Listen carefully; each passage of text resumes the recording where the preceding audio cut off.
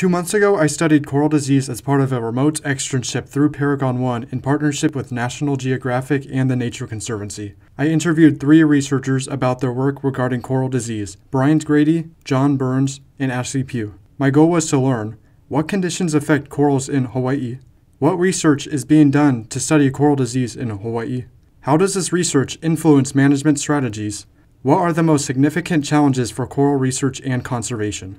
First, a little background information. Around 80 species of coral inhabit the Hawaiian archipelago. Porites, Poeciloptera, and Montipora are the most abundant genre. These corals belong to an order of cnidarians called Scleractinia. Scleractinian corals, often referred to as hermatypic corals, are the primary builders of shallow water coral reefs. Like all animals, corals are susceptible to disease. Diseases are characterized by specific lesions on the colony caused by a pathogen or parasite. For example, we know this coral has a condition called Porites trematodiasis because of the multifocal pink lesions on the colony surface. This condition is caused by parasitic larval trematodes. Some conditions may look like a disease or infection, but are actually normal biological interactions, such as these blenny bites on the surface of this lobe coral. Disease can spread to other colonies through water currents or interactions with fish. Factors such as host abundance, environmental stressors, and pathogen virulence and abundance can influence the likelihood of an outbreak. Outbreaks are known to cause extensive coral mortality, which can harm fisheries, coastal protection, and tourism due to the loss of live coral cover. Ashley Pugh is one of the co-coordinators for Eyes of the Reef on Hawaii Island. Eyes of the Reef is a community network to report anomalies such as disease, bleaching, and invasive species. It's the first level of Hawaii's Rapid Response Contingency Plan, which was created in 2008 to investigate and mitigate outbreaks. Ashley's role in Eyes of the Reef involves conducting outreach and responding to community reports. I did an interview with Ashley via email. She wrote, "Fortunately, West Hawaii has not been hit by widespread coral disease like black band disease or stony coral tissue loss disease like ecosystems in the Caribbean. Conditions that we commonly observe affecting the health of corals in West Hawaii include heat-driven bleaching, trematodiasis infestations, and general unspecified diseases or infections that cause a colony to display a pigmentation response, usually a vibrant pink color." To find out what research is being done on coral disease in Hawaii, I interviewed Brian Grady and John Burns. Brian is a graduate student with Arizona State University's Center for Global Discovery and Conservation Science. For the past 2 years, he has focused his research on coral disease spatial ecology. I decided to ask him what type of research the center does. There's a lot of different branches that work with coral disease directly, as well as work around the idea of coral disease and coral health conditions. So most directly is our South Kona Initiative project that we're doing right now. I'm leading the project right now that focuses on where coral disease occurs in the South Kona region, the severity of where it occurs, and how the spatial patterning of disease spreads and moves throughout that region. In addition to that, we've had several projects with the center that have done work in the Caribbean that look at coral outplanting, coral disease in the region, and then ways to monitor disease outbreaks from things like airborne spectroscopy as well as satellite-based spectroscopy.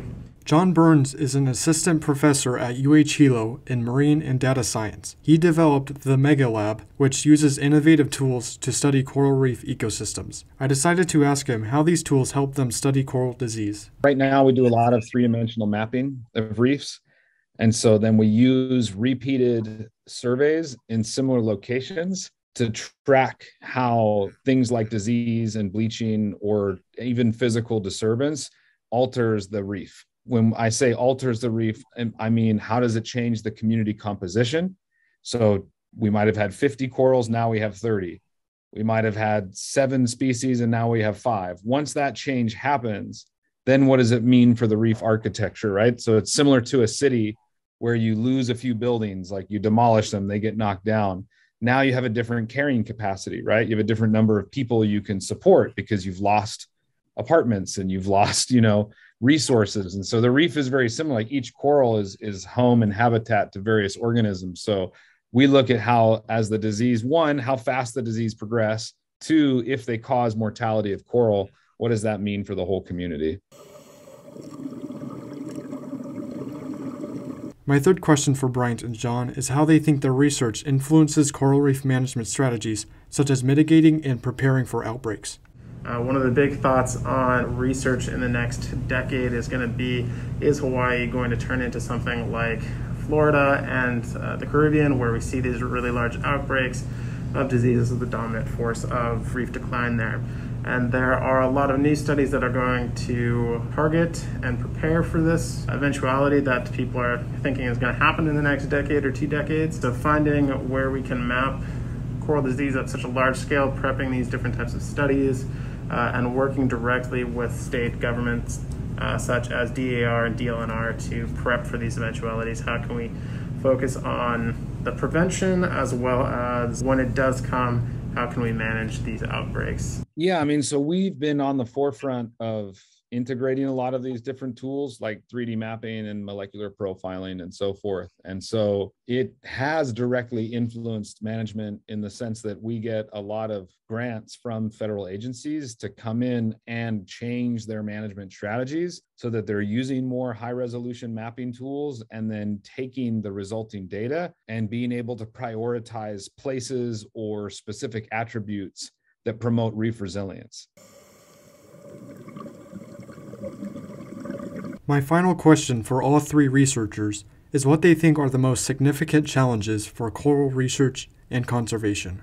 Ashley wrote, "Many coral diseases are understudied and require laboratory analysis for identification. Oftentimes corals will display a visible stress pigmentation response, making it clear that they are fighting something, but to confirm the disease caused as virus, bacteria, ciliates, or something else often requires analysis in a lab. When a densely occurring disease does present itself, preventing disease spread is another challenge. It's difficult to create barriers to prevent the spread from diseased colonies to others because water circulation and flow through the reef can be a vector for disease spread. If the disease is identified early enough, strategies to remove or mask diseased portions of the colonies can be used to stop further spread." I think one of the biggest things that's a challenge for not just coral disease, but a lot of conservation and research in Hawaii is interagency cooperation and communication.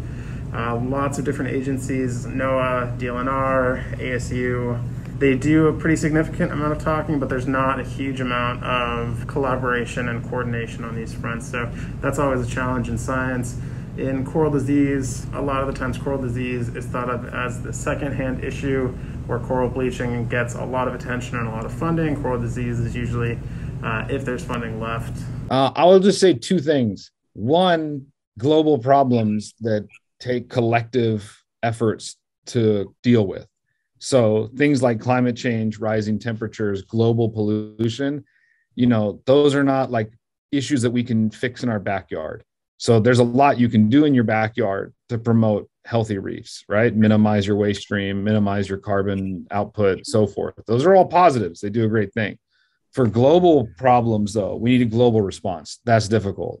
The other thing that's difficult is for humans to accept that we're not the greatest thing on the planet and that we don't have all the answers. More often than not, especially in the last few years, there's a heavy push for like restoration activities, and the term they use is boots on the ground, meaning like we want to get involved. People need to do something.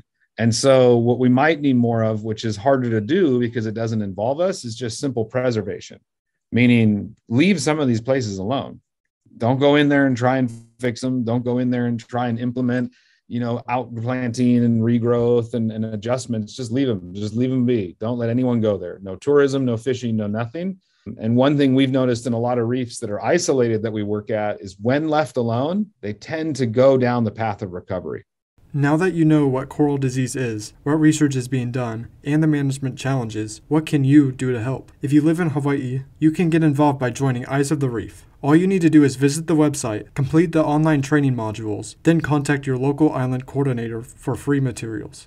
Another way you could help out is by spreading awareness and learning more about coral disease. There's a lot of information on the Eyes of the Reef website, including information about identifying corals and coral disease. If you enjoy watching documentaries, I recommend watching Chasing Coral and Lost Cities, which provide a lot of information on corals and other challenges in the field. I will provide links to both documentaries and other useful websites in the description of this video. Special thanks to Bryant, John, and Ashley for the help with this project, and to the people at Paragon One, National Geographic, and the Nature Conservancy for making this externship possible. I highly recommend applying to this remote externship if you're a student interested in issues regarding marine conservation. It's a great way to network with other students and researchers from around the world. The link to the application will be in the description of this video. Thanks for watching.